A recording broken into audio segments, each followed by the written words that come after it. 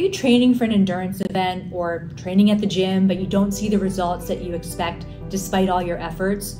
Are you confused on how to fuel your body pre-workout, intra-workout, or after a workout to enhance your performance and recovery? Or you're just overwhelmed by the fitness and supplement industry and spending a lot of money on supplements and shakes?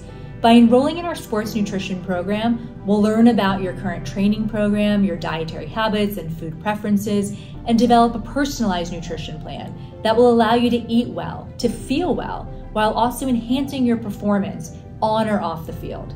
As an athlete myself, I've actually gone through it as far as how to fuel my body. I used to work out as a bodybuilder and work out on an empty stomach.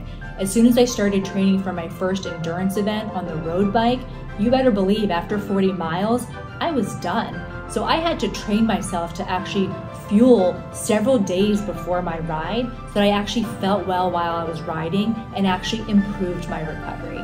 Whether you also struggle from GI symptoms as well, a lot of these gels and gummies and drinks that people will often use during their endurance training or event can actually cause a lot of GI upset.